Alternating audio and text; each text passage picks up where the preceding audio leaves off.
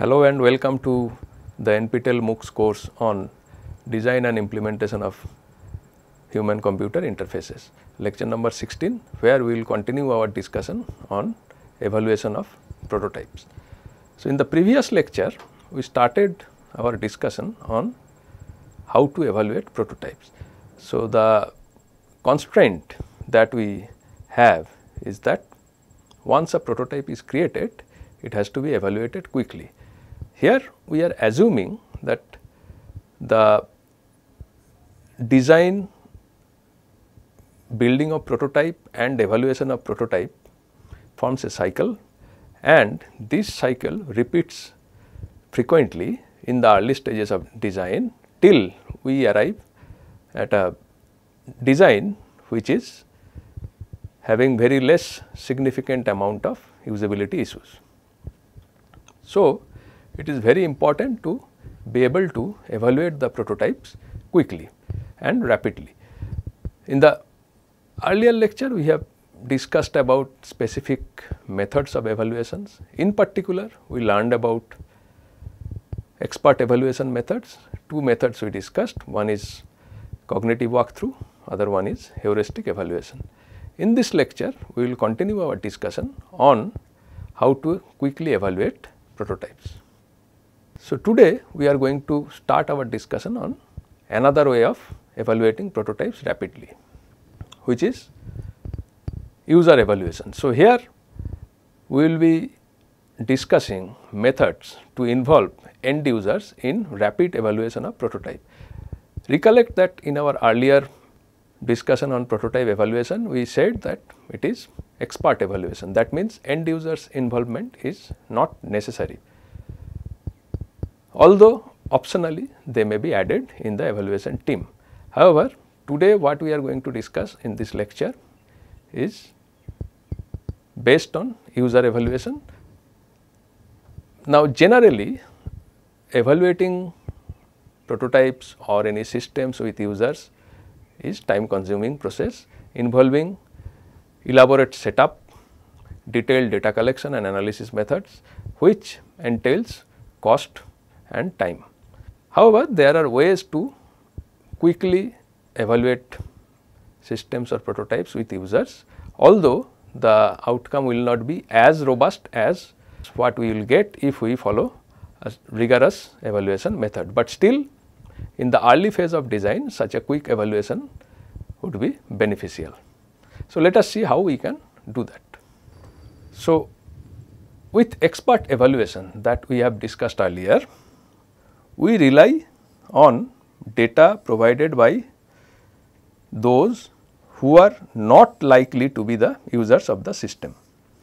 Now, that is one thing that we emphasize, that expert evaluation primarily relies on expertise or domain expertise of evaluators. Now, in the early phases we make use of that, which can be considered to be a replacement of evaluation by end users. However, if it is possible to involve end users, then we are likely to get more insight about usability issues of a particular product from the data collected from such users, but we have to do it in a rapid fashion. Now, one way to do that, as we mentioned, as one stage of the interactive system development life cycle, one way to do that is through empirical studies. Now, that is actually a very rigorous process, and we will learn it in more details in a later lecture. This involves, as I said, elaborate setup and expertise of the experimenter as well as expertise for analysis of data to collect and analyze data, which is not an easy thing to do and it takes time. Now, there is another way to collect end user feedback on a design, which is much less complex, and here we can get feedback from users by asking them questions directly. So, you ask some questions and answer to those questions are likely to give you some feedback about your design idea. This is called evaluation with self reports. So, this is the method that we are going to discuss in this lecture. The data that we can collect through this method can sometimes be called subjective or preference data. That is another way of referring to the data that we collect through this method. Now, let us learn in details what is evaluation with self reports. Now, when we want to get some data about usability issues of a product, how we can get the feedback from end users. So, there are different ways possible. We can ask the users to provide some rating on a scale, a rating scale. A typical example is a Likert scale for providing feedback. We can ask them to choose from a list of system attributes and ask for their feedback about those attributes. Also, we can ask them direct open-ended questions such as what you feel about the system. So, there are different ways to get the feedback. Now, which way we should use? Intuitively, it may seem very easy to do if we simply ask them about their feedback through open-ended questions like what do you think about the system, how do you feel about the system, do you think there are some issues, and similar such open-ended questions. But as you can understand, if I simply ask some user to give feedback based on open-ended questions, the results will not be very reliable, because at that point of time when the user is providing the feedback, several things influences the answer, including prior exposure to the system, mood of the user at that point of time, so on and so forth. Now, there is no way to actually analyze objectively the reliability of the answers based on open-ended questions. In contrast, if we try to take feedback based on rating scales such as a Likert scale, then these type of feedbacks are generally considered to be more efficient and reliable. So, instead of going to collect feedback based on open-ended questions, ideally we should aim for collecting such feedbacks using some sort of rating scales such as a Likert scale. But that is also not easy. So, when we are planning to collect feedback using a rating scale, it is not an easy thing to do. There are broadly two issues involved here. What are those issues? So, when we say we want to collect rating about some interface or rather design of some interface, how do we do that? We collect it based on some questions. These are generally called items, which are typically can be in the form of a question or in the form of statements. For example, there can be a statement about some design that the controls are easily accessible. Now, on this statement we may ask the end users to provide some rating on a 3-point Likert scale, where 1 may refer to highly agree, 2 may refer to neutral, and 3 may refer to disagree. So, this type of statements can be used to collect the rating. So, what it indicates? It indicates that there is a prerequisite before we go for using some rating scale based feedback mechanism. Here what we need? We first need to identify the items. Now, these items can be in the form of questions or statements as I just mentioned. However, when we have a set of such items, this is typically referred to as a questionnaire, although it need not contain questions. It can be a set of statements, but the general term used is questionnaire or items. So, it is very challenging to identify suitable questionnaire to collect the feedback. That is one of the major issues in rating based feedback mechanism. There is another issue. When we ask for feedback, we assume user is already exposed to the system, otherwise the user will not be able to provide the ratings on the items in the questionnaire. Now, how we can make it possible, how the user can be exposed to the system? She or he may be asked to use the system before feedback, like in a controlled study. So, we can set up a controlled study and ask the users to use the system in that controlled environment. And typically what happens in such studies is that users are typically asked to perform a set of tasks. So, a set of tasks is provided to the users and they are asked to perform those tasks using the system in the controlled environment. So, that is generally how we can expose the user to the system. Now, there are 2 points where we can collect feedback. One is after every task. Remember that in a controlled experiment, we ask the user to perform a set of tasks. So, after every task, we may try to get the feedback of the user about the system, or after all the tasks are performed, which is generally called a session. At the end of the session, we can try to get the feedback. Now, if we decide to collect feedback at one point and ignore the other point, that is generally not very advisable thing unless there is some real problem in collecting data. So, it is desirable to collect data at both the points, after each task and at the end of the session.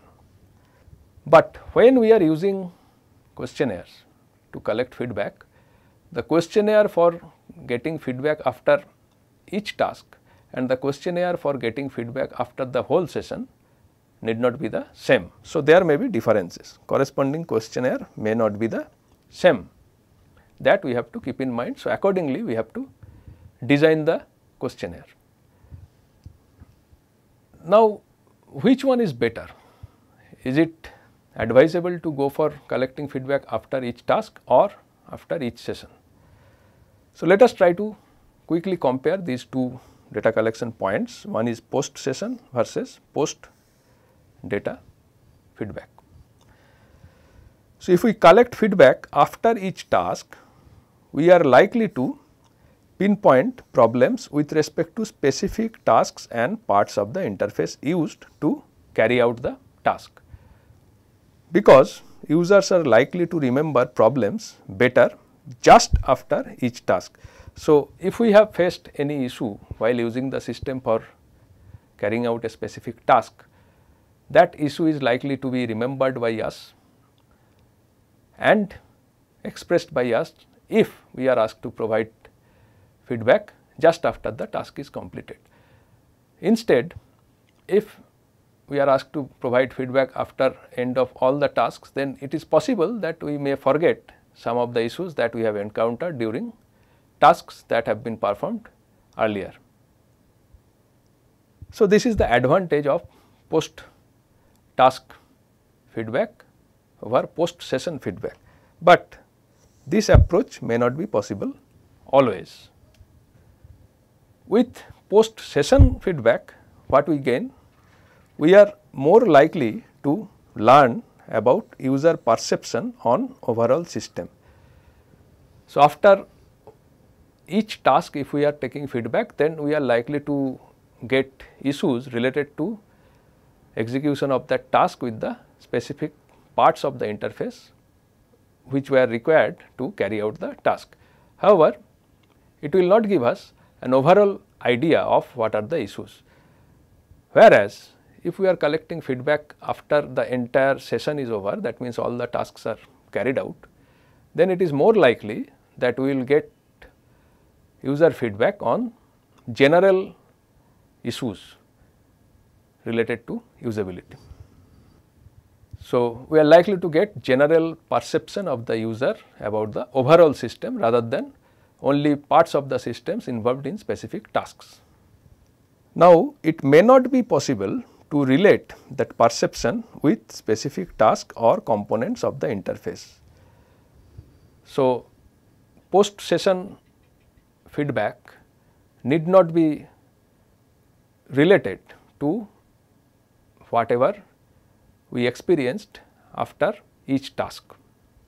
Now, as I mentioned earlier, so when we are trying to take feedback after each task, vis-a-vis when we are trying to take feedback after the entire session or all the tasks performed, we need to have different questionnaires. Same questionnaire will not work in both the situations in most cases. Accordingly, different questionnaires have been developed over time to collect feedback at these different points of interaction with the system, post task and post session. So, let us quickly learn about few such questionnaires for different feedback. For post task questionnaire, several popular questionnaires are available like after scenario questionnaire or ASQ proposed by Lewis in 1991, expectation measure proposed by Albert and Dixon in 2003. So, these two are quite popular questionnaires meant for collecting feedback post task.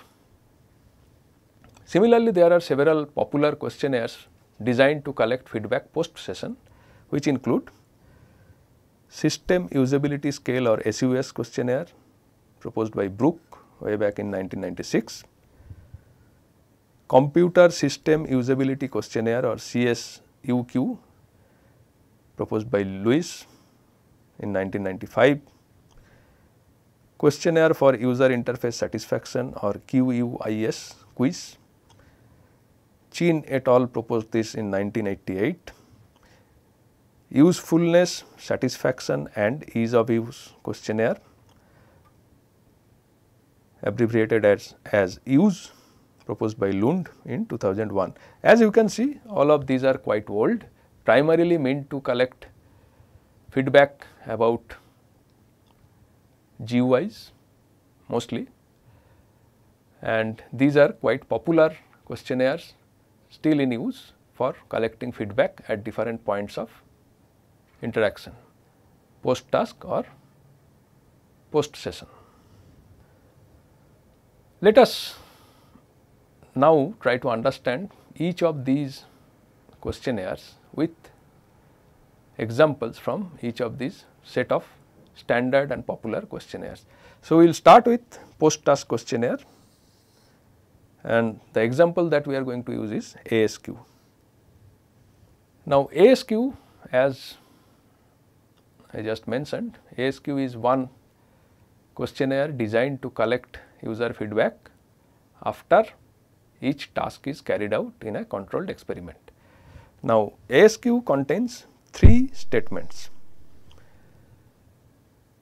Users are asked to provide rating on a 7-point rating scale for each statement. So, there are 3 statements, and on each statement users are expected to provide a rating on a 7-point rating scale. Now, ratings range from strongly disagree, which is the rating of 1, to strongly agree, which is the highest rating of 7. So, after every task, user has to fill up the ratings for each question, where the ratings vary from strongly agree to strongly disagree. The lowest rating value 1 indicates strongly disagree, and the highest value indicates strongly agree. So, what are the questions? So, there are 3 items or statements in the questionnaire. Item number 1, I am satisfied with the ease of completing the tasks in this scenario. So, a task is performed by the user following a task scenario, and user has to provide rating for this statement or item, which is I am satisfied with the ease of completing the tasks in this scenario. Then second one is I am satisfied with the amount of time it took to complete the tasks in this scenario. Again here the user is expected to provide a rating in the 7-point rating scale for this item after the task is completed. Then the third item in the questionnaire is I am satisfied with the support information, which includes online help, messages, documentation when completing the tasks. So, this item also needs to be rated in that 7-point rating scale by the user after the task is complete. So, the user is given a task and then asked to provide ratings for all these questions or items. These are basically statements rather than questions. So, it is better to call them items, but the whole set of 3 items we can call questionnaire using the standard terminology. Just to repeat, statement 1 or item 1 is I am satisfied with the ease of completing the tasks in this scenario. Then item number 2, I am satisfied with the amount of time it took to complete the tasks in this scenario. And item number 3, I am satisfied with the support information when completing the tasks, where the support information include online help, messages and documentation. As you can see from the questionnaire, or rather the items in the questionnaire, it is simple. So, the questionnaire is designed to collect quick feedback, and this is suitable because we are supposed to collect feedback multiple times in the early phase of design. So, this questionnaire along with this method supports that idea. Now, let us try to understand how the feedback provided by rating on these 3 items can be related to the idea of usability and usability issues. So, when we discussed usability, if you may recollect, we mentioned 3 things as per ISO standard definition of usability. These are effectiveness, efficiency and satisfaction. First statement in the ASQ questionnaire is related to the effectiveness measure that we have mentioned in the definition of usability. Efficiency aspect is covered in the second statement, if you look at the statements closely, and all the 3 statements taken together represents satisfaction. So, the ratings for all the 3 statements together represent satisfaction, whereas first statement refers to effectiveness and second one is refers to efficiency. So, how we can make use of the feedback or the ratings that we get from the users? So, we can actually take an average rating for each statement. Suppose we are collecting the rating from 5 end users after they were asked to perform some tasks using our proposed design of the interface. Now, to perform the tasks, it is not necessary to implement the interface, rather some prototypes are fine and the task scenario needs to be mentioned the way we did it in cognitive walkthrough. But now here instead of expert evaluators, we have end users to evaluate the interfaces. So, now after each task is performed, we can use the questionnaire to get the ratings, and once we collect ratings from all the 5 users, we can take average rating for each item, or we can take average rating for all the statements taken together. Either of these are fine, and based on the average rating we can take a decision. For example, suppose the rating is closer to 1, that means users are mostly disagree with the statements. In that case, there are likely to be usability issues and we need to revise the design. If the average ratings are closer to 7, which is the highest rating, then probably issues are less and no need to refine the design further. That can be one of the way to conclude from the data that we collect. So, that is about post task questionnaire.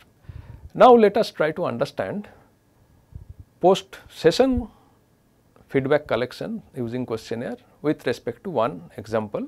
Here we will be using the example of system usability scale or SUS questionnaire.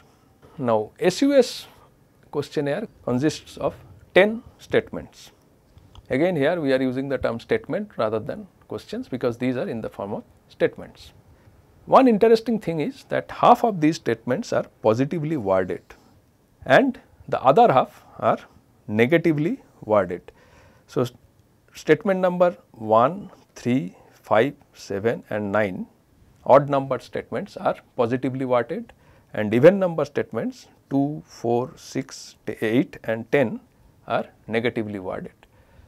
Let us have a look at these statements. Statement number 1, I think that I would like to use this system frequently. As you can see, this is a positively worded statement. So, 1 is positively worded. Statement number 2 says, I found the system unnecessarily complex.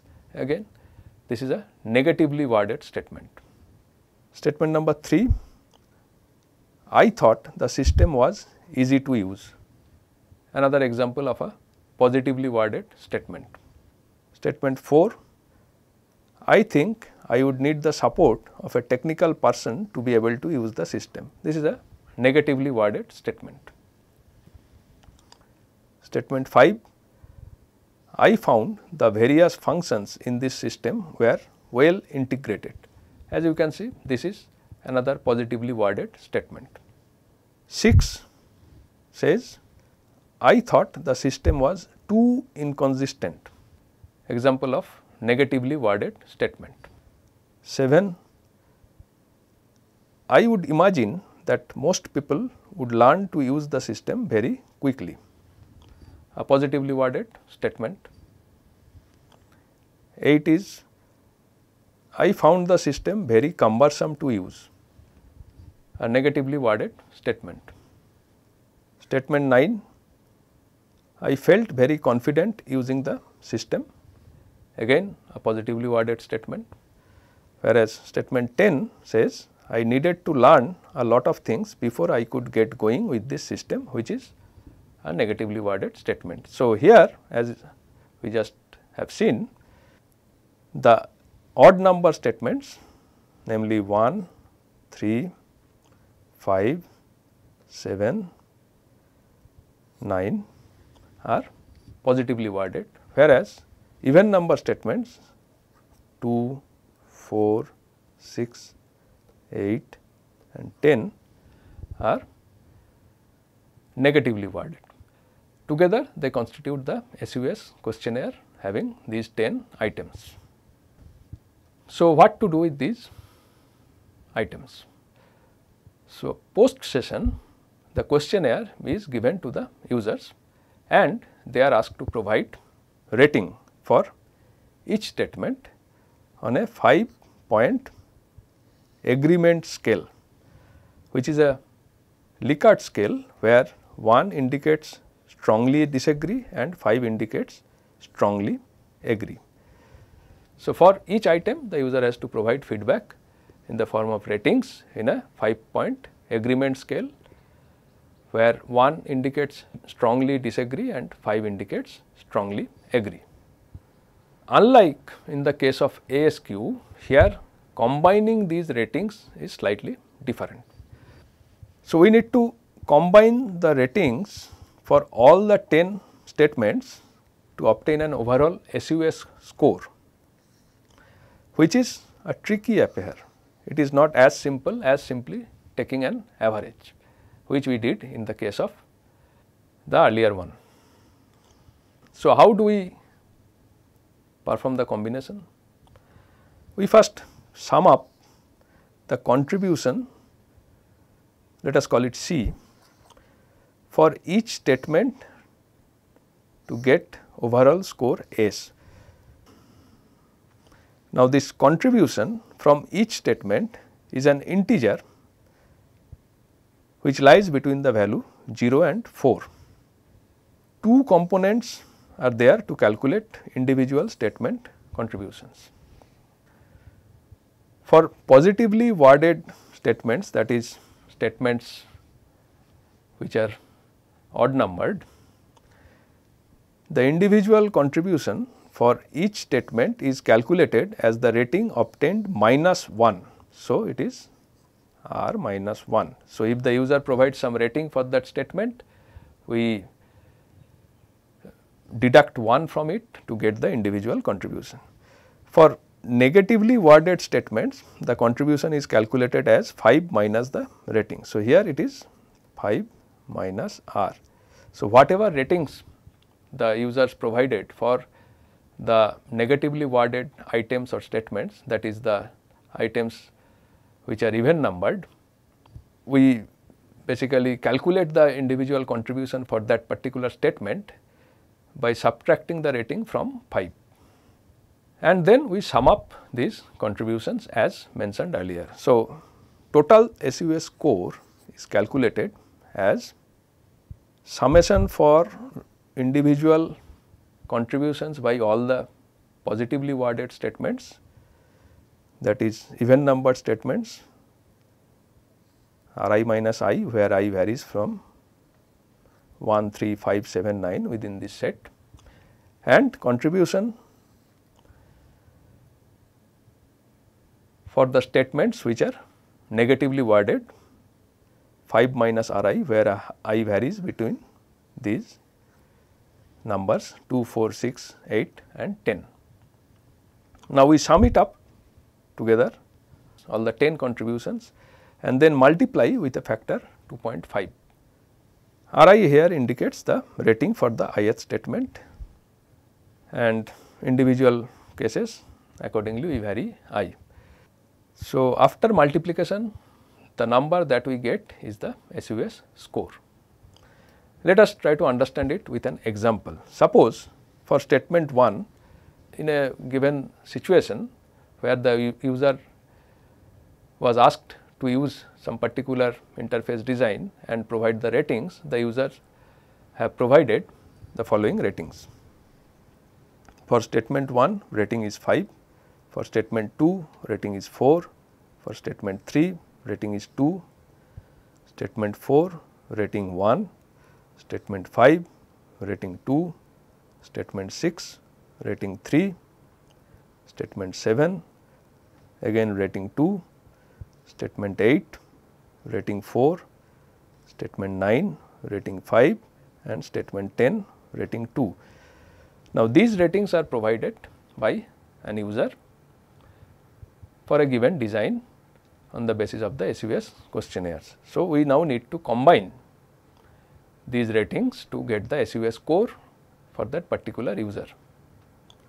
So, there are two components. We first have to combine ratings for positively worded statements to get the contributions from those statements. So, it will be 5 minus 1 plus 2 minus 1 plus 2 minus 1 plus 2 minus 1 plus 5 minus 1 or 11. Then we have to combine for negatively worded statements 5 minus rating, that is 5 minus 4, 5 minus 1, 5 minus 3, 5 minus 4 and 5 minus 2. This also, and then we add them together. So, this also results in the number 11. Then we sum these two components. So, we get 11 plus 11, that is 22, and then we get the overall score by multiplying this sum with the factor 2.5 to get 55. So, how to interpret this number? So, we got a score 55. So, what it means? We can interpret the score as a percentage. So, we can say that the score in the example is 55%. So, we got the number 55. So, we can say that SUS score is 55%. It is generally assumed based on several studies that an SUS score around 70% or more is desirable for a system or an interface design to be considered not having significant usability issues. If SUS score is found out to be less than 70%, then there are likely to be some usability issues and it is better to redesign the interface. So, scores lower than the 70 percentage point might indicate usability problems, and it is preferable to revise or refine such designs. So, that is how we can make use of the SUS core.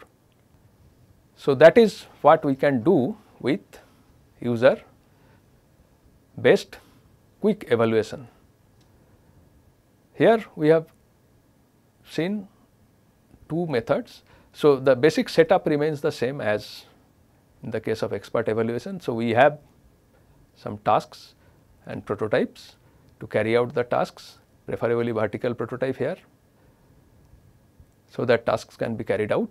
Then what we can do is we can collect feedback using rating scales from the users after they were asked to perform those tasks in a controlled setting using the prototypes. So, unlike in the expert evaluation method, here the feedback is collected using rating scales. So, we have two types of questionnaires to collect feedbacks from 2 points. One is after each task is carried out and second is after all the tasks are carried out, that means at the end of the session.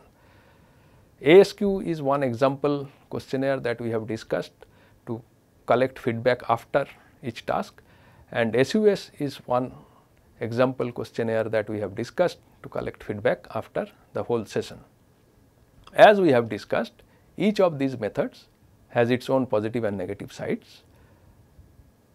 Post task questionnaire is likely to reveal more about the specific components of the interface that has been used to carry out the task, whereas post session questionnaire is likely to reveal more about the general perception of the user about the whole system rather than task specific perception. It is preferable to use both as much as possible. So, that is what we can do to quickly evaluate prototype with end users. Note that the requirement that the evaluation takes place in a rapid manner is very important, and these self reporting methods can satisfy that requirement. With that, we end the topic here. So, whatever I have discussed can be found in this book, Human Computer Interaction. You are requested to refer to chapter 9, section 9.3 to know in details about these methods. I hope you have enjoyed the content, and I am looking forward to meet you all in the next lecture. Thank you and goodbye.